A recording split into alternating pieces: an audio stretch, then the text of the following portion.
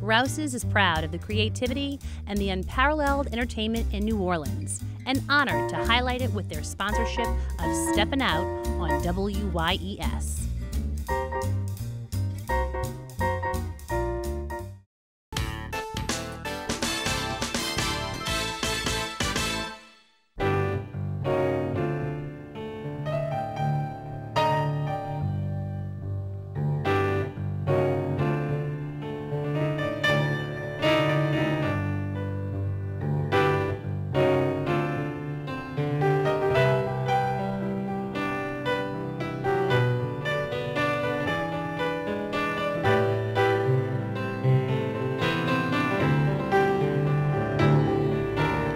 Peggy Scott Laborde, and welcome to Steppin Out, with updates from the local restaurant, arts, and entertainment scenes. Joining me, Poppy Tooker, host of Louisiana Eats on WWNO Radio. Hey, Miss Poppy. Hello, Peg. Good to see you. Hello.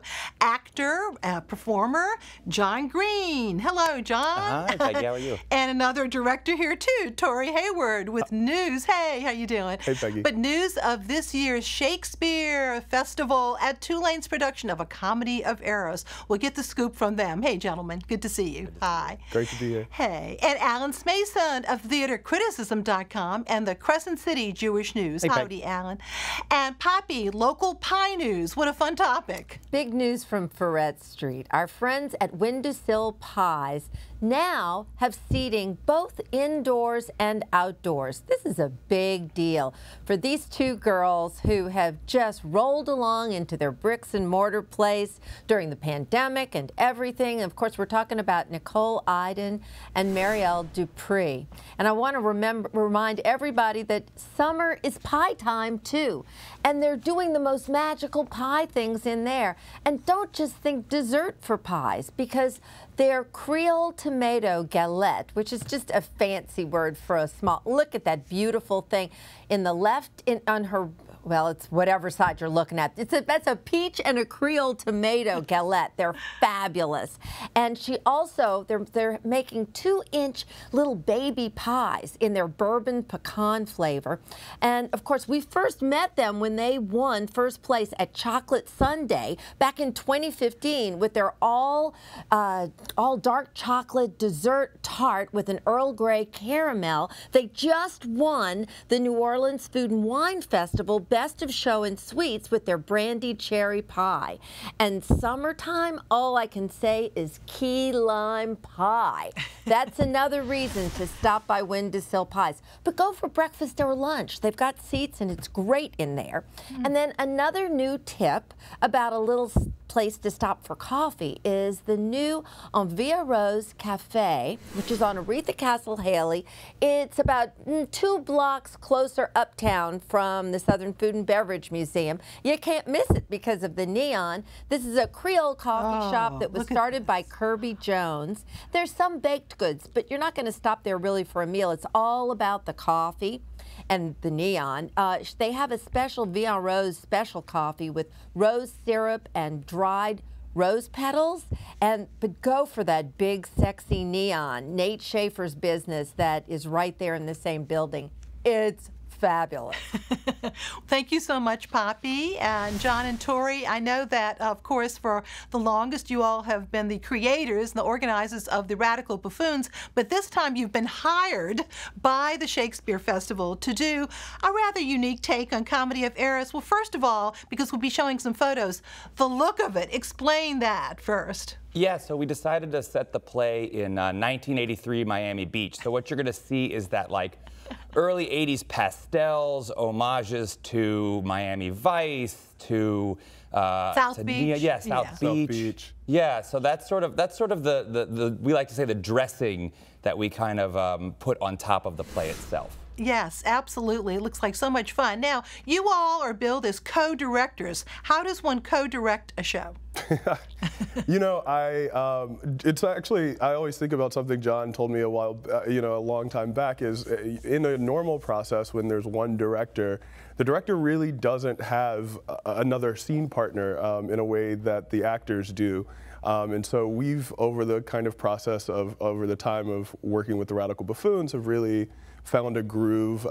We come from very different backgrounds and have very different perspectives, but still find ourselves being really attracted to the same type of work. Yeah, there's this interesting thing.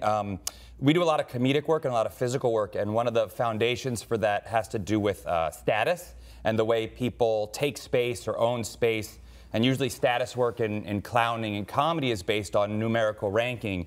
You know, there's a 1 and there's a 2, there's a master, there's a servant, or there's a 10, there's an 8. And the way that you know a really good partnership in life or on stage is when partners trade off the 1 and the 2 without talking about this. You'll see this in any good relationship. So for us, working together in co-directing, where we're looking at different things, at the same thing differently, we've just gotten into our own double act rhythm, where sometimes Torey will take the lead and I'll fall back, sometimes I'll take the lead and he'll fall back. And I think it creates an opportunity in the room for deeper work from everybody. And it just really, it kind of chips away at a very unilateral, monolithic paternalism that's kind of inundated the world of making theater and making film for a long time. Well, I love the fact, obviously, that Shakespeare is up and, you know, you all are doing a production. That's huge, okay? Yeah. And you have many fans, the Shakespeare Festival at Tulane. Do you, these days, you know, with COVID concerns, were you all pretty much able to rehearse in Lupin, or where did you all rehearse? Yeah, we were really lucky in that a lot of the COVID planning we'd done and the plans we put in, you know, plan A, plan B, plan C, kind of were able to be put aside because, like, the day before we went into the room, a lot of the requirements were lifted. So we actually were able to rehearse in space, in the Lupin the entire time. We were able to rehearse without masks for most of the time. We were able to be closer. We've been able to add seats back. And just the year we've been through, getting to be able to do a play in the old-fashioned way has been supremely uplifting and really wonderful. Yeah, we've been really incredibly lucky. Our entire cast and crew are vaccinated, and so that's allowed a level of safety that may not have existed before. And so, you know, we've been really lucky in a lot of ways, but also really strategic and careful in our planning, because one of the things I think we've learned over the last year is that safety, mental and physical safety, is incredibly important. And we were really intentional before going back into a room, before asking actors and a crew to come back into a room, making sure that we had a really clear idea of what that safety meant. That's great. Well, a little bit later in the show, we will show an exclusive excerpt of the show, but we'll be back to you soon. But let's move over to Alan with theater news. Well, other theater news. Of course, also on the Tulane campus, the beginning of the last weekend of Michael McKelvey's reign as artistic director at Tulane Summer Lyric, of course, is happening. That's the 50th anniversary production of Jesus Christ Superstar, and he has much to be proud of this Andrew Lloyd Webber and Tim Rice production. Make no mistake about it, though, this is not your daddy's Jesus Christ Superstar. There is a lot of changes that have been giving new life in this production, adding new aspects never before seen on a stage at Summer Lyric. The reason is the creative team. They really address, you know, when you talked about co-directors, Peggy, here they are, Michael McKelvey and Polanco Jones Jr. They actually gelled and worked together as a unit. Of course, Polanco had been a director for Songs for a New World earlier, and of course Michael has been there with Diane Lala, who of course is also a choreographer like Polanco Jones Jr. She did A Grand Night for Singing. They all fabulously work together.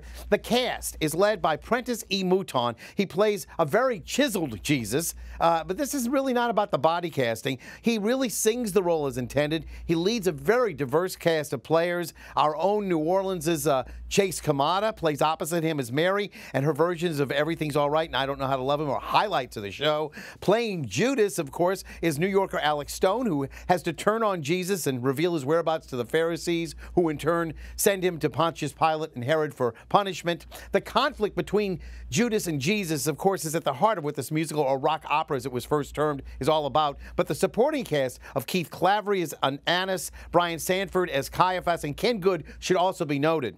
Also, big shout out to Whitney Mixon as playing Herod against gender and doing a magnificent job. The costumes by Casey Thomasy and the videos by James Lanius are beautifully rendered, and the modern set by Rick Paul also outstanding. Jesus Christ Superstar is something you're not going to want to miss. Get to the Tulane campus, go check it out. And again, thanks to Michael McKelvey, Tulane Summer Lyric is in a really good position. They have now plush seats in Dixon Hall and an endowment over $600,000. Congratulations. Wow, absolutely. Meanwhile, it's business as usual, Peggy, at the Cutting Edge Theater in Slidell. Their latest production is a musical written by Melissa Manchester. Yes, that Melissa Manchester. And Rupert Thomas, who wrote The Mystery of Edwin Drood. It's called Sweet Potato Queens. It's on stage now. The show's description, I think, says it all. It's about Lisa and her friends who grab life by the sequins, feathers, and tiaras. Sound interesting to you, Poppy? Yeah. And they live life on their own terms. Sounds like life in New Orleans at Mardi Gras time to me. So the cast, as you can see, are really dressed up to the nines, and looking forward to seeing this particular work. And by the way, Sharon Vaughn is also a writer of this. She wrote My Heroes Have Always Been Cowboys for Willie Nelson. Saturday night, Melissa Manchester will be in the house in Slidell. I'll be there. Wow. I hope to be able to see her. We're Facebook friends, and we'll hopefully be able to share a little bit of information about this. This has only been available for about 5 years. And coming up next at Cutting Edge will be, yes, Andrew Lloyd Webber's Sunset Boulevard, which will start in August. Oh, wow. I look forward to that. I haven't seen a production of that. I think, since Petulia Clark played it at the Sanger. Do you remember that, Alan? I think that actually Summer Lyric did do a version of it with Laura Grice. Okay. Yeah. All right, one way behind. But, wow, that's really wonderful. I'm Thank waiting you to so see much. Leslie Castay take on that role, though. Oh, that would be great. All righty. Well, back to Poppy. And Poppy, drag queens beaucoup, huh? Sequins, rhinestones, all of that. This Sunday, we're celebrating Christmas in July, and we're doing it with 5 drag queens at Tujague's. They're bringing out their holiday best, so we want everybody else to bring out their holiday best and dress up, and then forever, we will never again feel like Christmas 2020 was the one that the Grinch stole. This is going to fix the whole thing this Sunday. There's 3 courses, delicious Creole tomato and buffalo mozzarella salad. You get a choice of roasted fish or chicken Milanese. There's a blueberry and white chocolate bread pudding, and of course, look at that star, Alexander. There's 3 hours to this extravaganza with bottomless mimosas and crazy fun. And all I can tell you is that that first one that we just had last month at Tujague's, now look at the people. They were, even if there wasn't a drag queen in the room, everybody was up from their tables and dancing together. There was a spontaneous conga line that went through the place.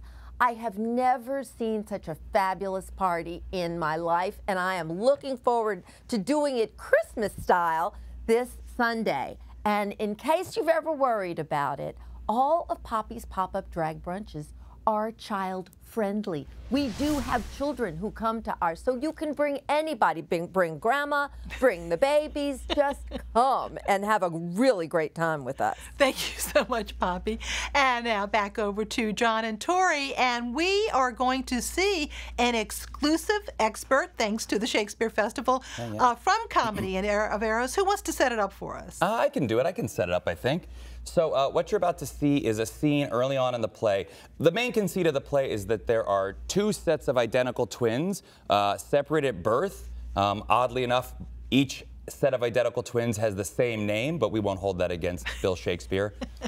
And so this is Antipholus and Dromio of Syracuse, and they're in Ephesus, where they've landed. They're not from there, and they're admiring the town, and then they're approached by Adriana, who is the wife of Antipholus of Ephesus. So she believes that these 2 men are her husband and his manservant, when in fact they're actually from a completely different place. And so that sense of confusion, erupts in a whole bunch of physical comedy because of the, mistaken identities. This is one of the earlier moments of mistaken identities that start in the play. Okay, well, let's take a look. Comedy of Eras. Did you converse, sir, with this gentlewoman? What is the course and drift of your compact? I, sir? I never saw her till this time. Villain, thou liest! For even her very words didst thou deliver to me on the mart. I never spake with her in all my life. How can she then thus call us by our names?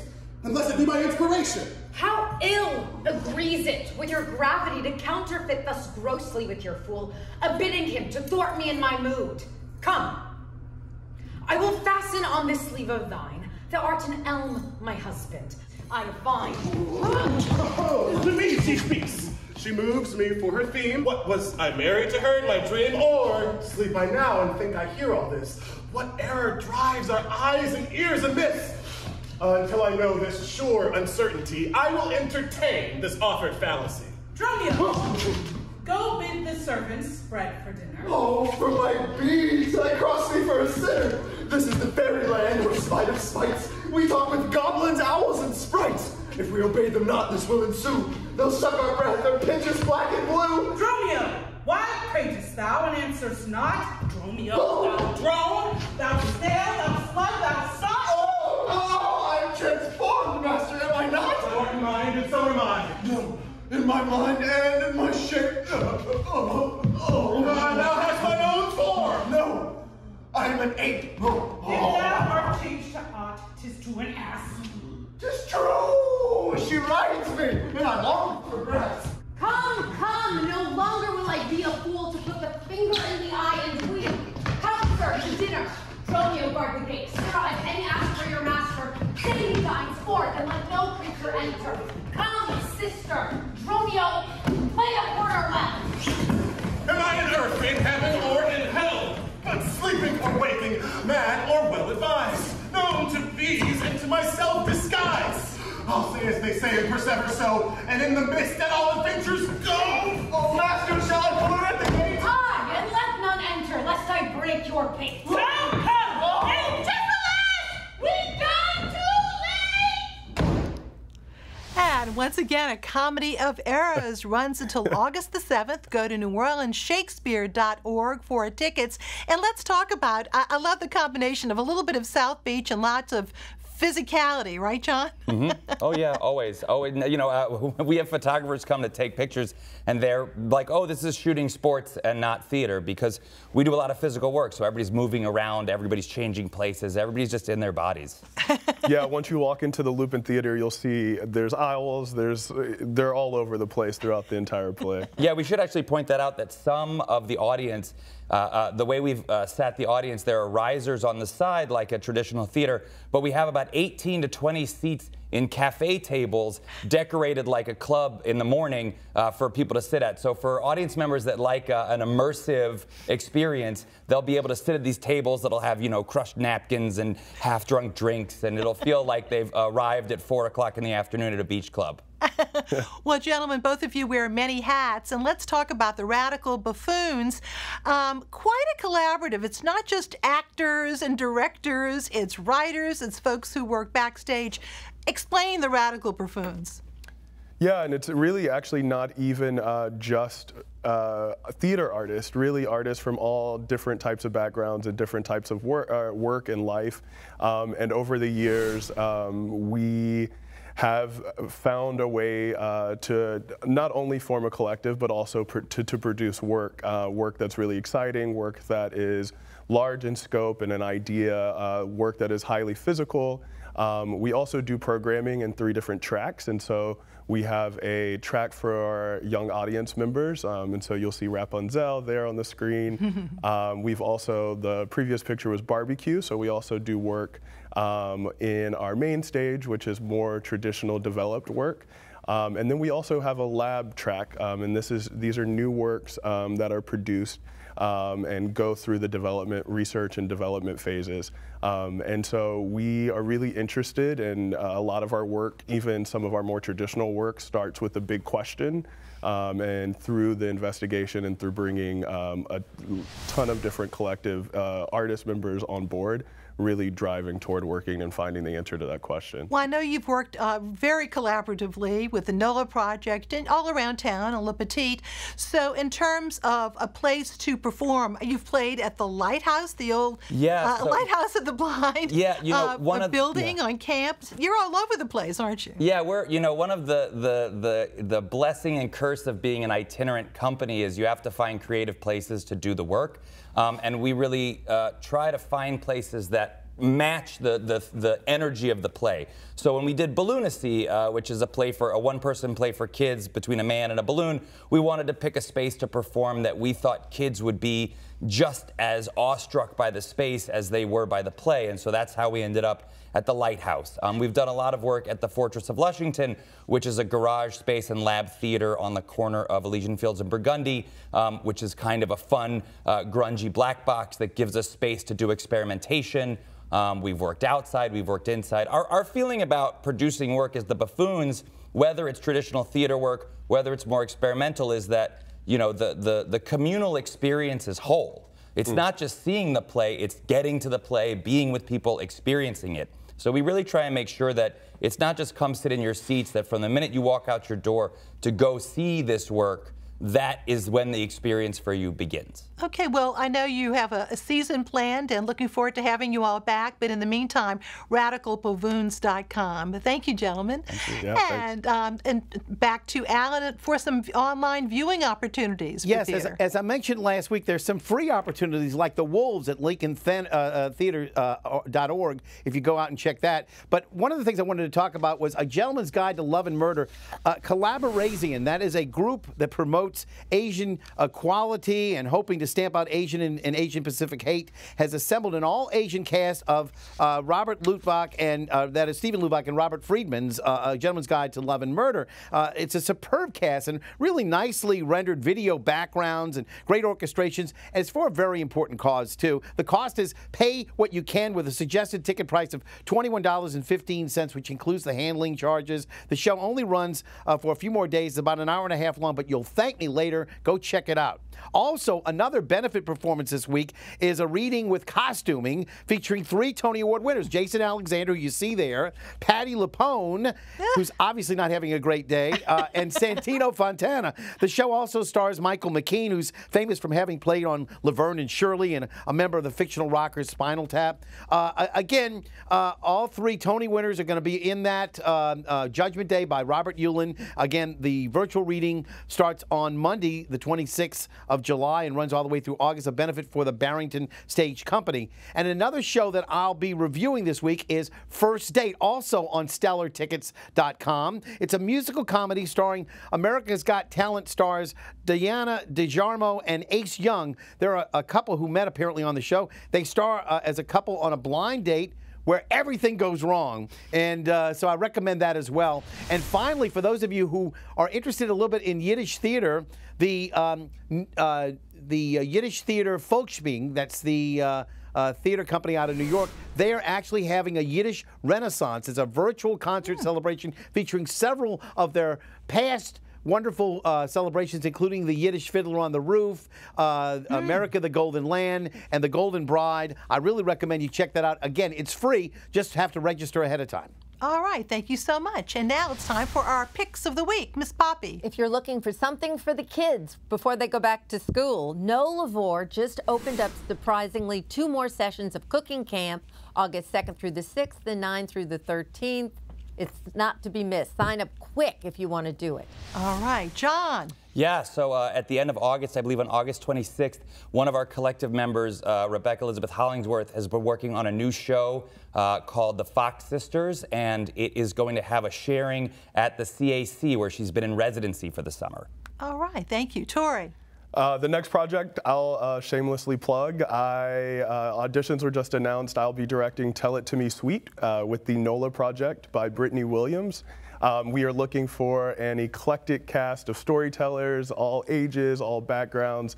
So if you're interested in actually getting up on stage, come and check that out and send in an audition. All right, thank you. Alan. And I just mentioned Brittany Williams is the reigning stage door idol winner because she was the last one before the pandemic set in. So she's also talented in other ways, too. By the way, let's just give a big shout out to the Sanger Theater. They reopened for the first time this week. And guess what? Tomorrow, tickets are going on sale for the Mannheim Steamroller Christmas show. That is just so wonderful. If you haven't seen it, go check it out. It's a wonderful treat. The show's one night only on Christmas Eve. That's December the 23rd. And Peggy, guess what? I'll see you at the theater.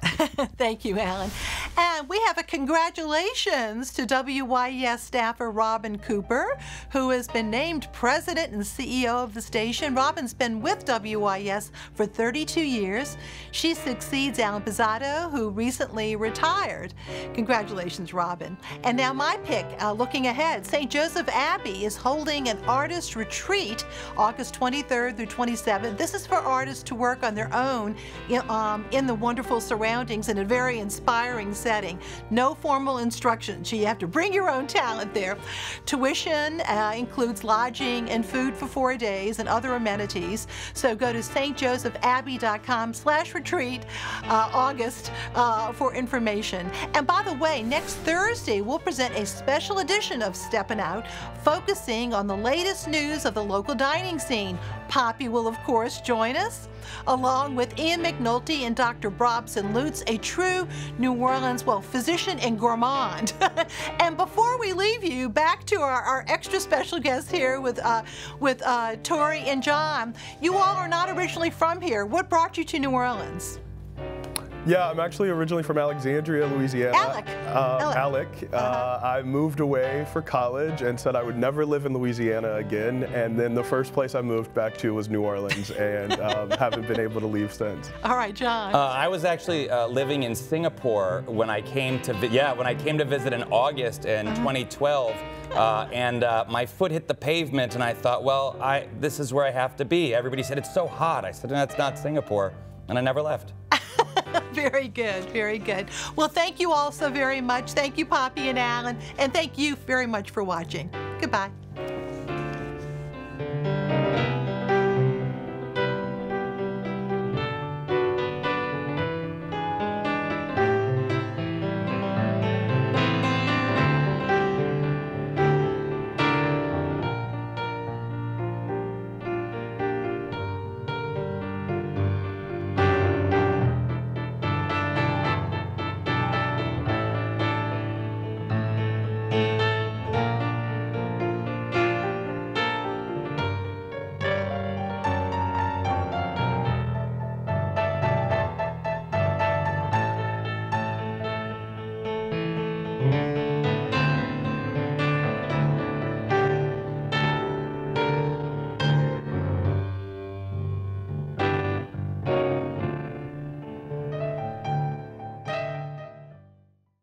Rouse's is proud of the creativity and the unparalleled entertainment in New Orleans, and honored to highlight it with their sponsorship of Steppin' Out on WYES.